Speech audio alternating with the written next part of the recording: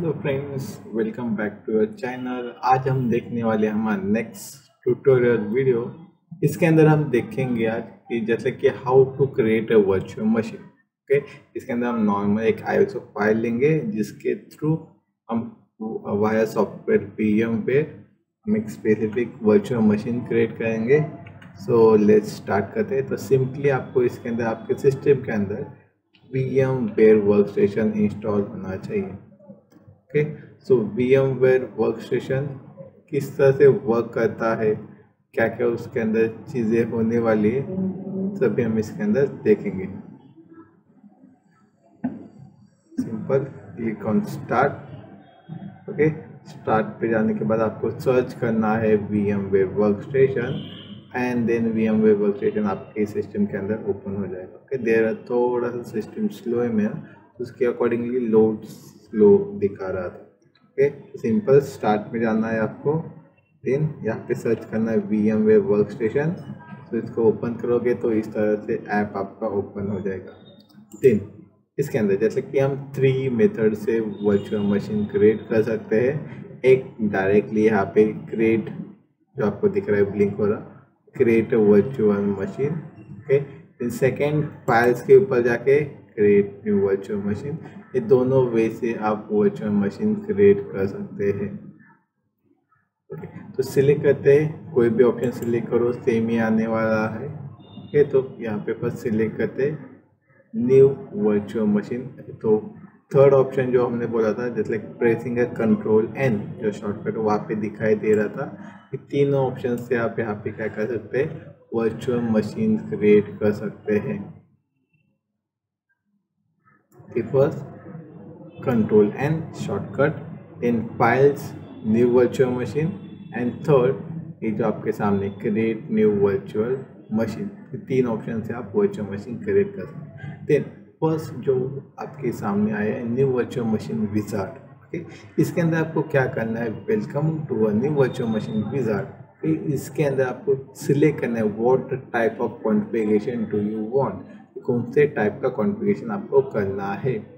तो सिंपली एक बस है recommended typical option that create a workstation with an 11.0 virtual machine in a few easier step। कि कम से कम स्टेप के अंदर, जैसे जो प्री डिफाइंड टेम्पलेट बोल सकते हैं, उसके अकॉर्डिंगली आपको कम से कम स्टेप्स के अंदर आपकी वर्चुअल मशीन क्रिएट हो जाएगी। देन सेकेंड ऑप्शन है दैट इज अ कस्टम और एडवांस।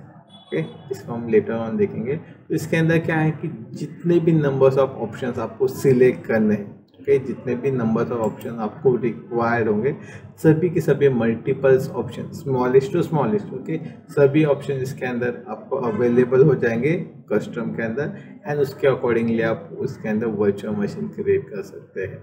तो हम सिंपल, हमें सिर्फ वर्चुअल मशीन क्रिएट करना है, कुछ इन्वेंशन नहीं करना है। तो सिंपल हम क्या करेंगे, टिपिकल रिकमेंडेड को ऊपर सिलेक्ट करेंगे and click on next. Okay, after clicking next there are 3 options. The first option that's installer disk। okay, installer disk जो ऑप्शन आपके पास अपेयर हुआ है, जैसे कि जो DVD ड्राइवर आपके सिस्टम के अंदर है, जैसे कि लैपटॉप, PC जो भी आपका है, तो उसके अंदर जो DVD ड्राइवर है, DVD मशीन है, उस DVD मशीन के अंदर जो भी ऑपरेटिंग सिस्टम, CD DVD होगा, उसके अकॉर्डिंगली आपको ऑपरेटिंग वर्चुअल मशीन क्रिएट करना है। CD DVD उसके अकॉर्डिंगली आपको वर्चुअल मशीन इंस्टॉल करना है, ऑपरेटिंग सिस्टम वहाँ से फेच करना है। तो उस सिनारियो में आप DVD ऑप्शन सिलेक्ट कर सकते हैं। देन सेकेंड ऑप्शन, जैसे कि जो ब्राउज करना पड़ेगा आपको, जैसे कि आपके हार्ड डिस्क के अंदर ISO फाइल या जो ऑपरेटिंग सिस्टम वो प्रेजेंट है, तो उस सिनारियो के लिए आप क्या करोगे, उसको ड्राइव से, in the C drive, D drive, उसके अकॉर्डिंगली कर सकते हो। या विच third option, I will install operating system letter. क्या ऑपरेटिंग सिस्टम आपके पास फिलहाल नहीं है, बट हमें वर्चुअल मशीन सिर्फ क्रिएट करनी है, एंड ऑपरेटिंग सिस्टम हम बाद में ऐड करने वाले। तो 3 ऑप्शन है, बट यहाँ पे हमारे पास ISO फाइल एग्जिस्ट है, तो हम यहाँ पे इसको ब्राउज करते हैं। सो browse in the sense normal आपका computer, D drive, okay, D drive के बाद वर्चुअल मशीन फोल्डर जिसके अंदर आपकी ISO फाइल प्रेजेंट होगी। सो इस ISO फाइल की लिंक आपको डिस्क्रिप्शन में मिल जाएगी, डोंट वरी। सो ये है हमारे विंडोज XP की ISO फाइल। कि नॉर्मल आपका जो विंडोज एक्सपी यहाँ पे उन्होंने डिटेक्ट कर दिया, विंडोज एक्सपी प्रोफेशन डिटेक्टेड, उसके अकॉर्डिंगली वो ऑपरेटिंग सिस्टम उसके अंदर प्रेजेंट है। तो क्लिक ऑन नेक्स्ट, हम इसको इंस्टॉल करना चाहते हैं विथ रिस्पेक्ट टू प्रोडक्ट की। इफ आपको पास प्रोडक्ट की अवेलेबल है तो प्रोडक्ट की डाल सकते हैं। देन आपको क्या नाम उसको देना है, जैसे कि एक्सपी मशीन, आपके मशीन को या लैब के अकॉर्डिंगली आपको सेट करना हो तो वो भी सेट कर सकते हो।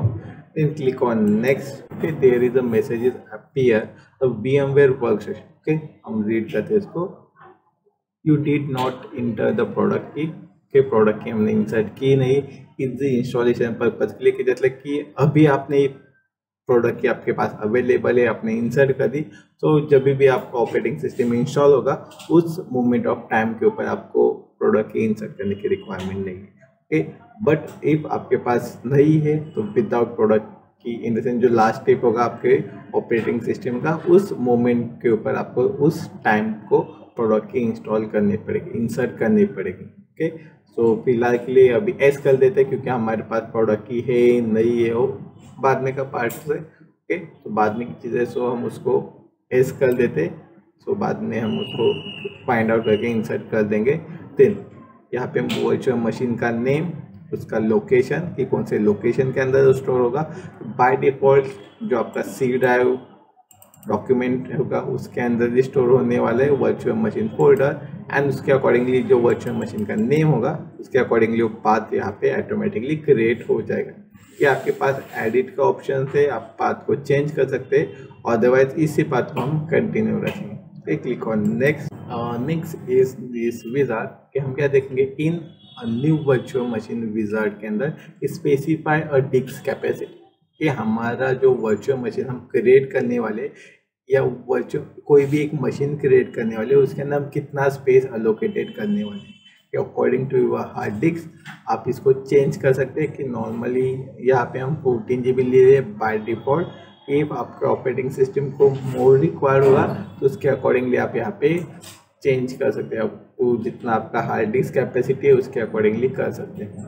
ओके, तो यहाँ पे हमारा लो डिस्क का जैसे कि आपने प्रीवियस देखा होगा मैसेज आया था, सो message in the sense space कम है तो उसके अकॉर्डिंगली यहाँ पे हम लास्ट कॉन्फ़िगरेशन देखते हैं। Name Windows XP profession, location सी यूजर्स जो भी आपका पाथ होगा उसके अकॉर्डिंगली, वर्जन वर्कस्टेशन 11 जैसे जो मेरा सॉफ्टवेयर है जिसके अंदर मैं कर रहा हूँ। Then operating system Windows XP professional, hard disk 14 GB speed, then memory जैसे कि 512 this is RAM, network adapter tool and other devices CD DVD sound card. Okay, by default है जो आपके सिस्टम के होंगे वही उसको हम यूज़ करेंगे। Okay, then power on this virtual machine after creation, की क्रिएशन के बाद ऑटोमेटिकली पावर ऑन होना चाहिए, तो उस सिनारियो में आप इसको चेक इन चेकआउट कर सकते हैं, तो पावर ऑन होना चाहिए इसलिए चेक ऑन। इफ आपको लेटर ऑन पावर ऑन करना है तो आप चेक निकाल भी सकते हो। Click on next, finish. Okay, after कि जैसे कि quickly movement of power on हो गया तो ये वो क्लिक की वजह से हुआ। ओके, देन यहाँ से जैसे कि blue screen appear Windows setup, in the sense आपका जो वर्चुअल मशीन है सक्सेसफुली इंस्टॉल होना चालू हो। Okay, then next according to your operating system के according to your hardware A complete installation हो जाएगा। इन अ प्रैक्टिकल सेशन आपको इतना ही परफॉर्म करना पड़ेगा कि how to create a virtual machine by using N iOS of XP। तो हमने यहाँ पे कर ओके सेटअपिंग, फॉर्मेटिंग हार्ड डिस्क वगैरह जो भी स्टेप्स है ऑटोमेटिकली यहाँ पे परफॉर्म हो जाएंगे। क्योंकि आपको प्रैक्टिकल सेशन में इतना ही करना है। ओके, इफ आपके कोई भी डाउट, क्वेरी या सजेशन होगा तो आप कमेंट सेक्शन में बता सकते हैं। कोई भी और इन्फॉर्मेशन रिक्वायर होगी या जैसे कि कौन से टॉपिक की वीडियो आनी चाहिए तो आप हमें कमेंट सेक्शन में बताएं, हम उसको ट्राई करेंगे, कोशिश करें। Okay, thank you for watching this video.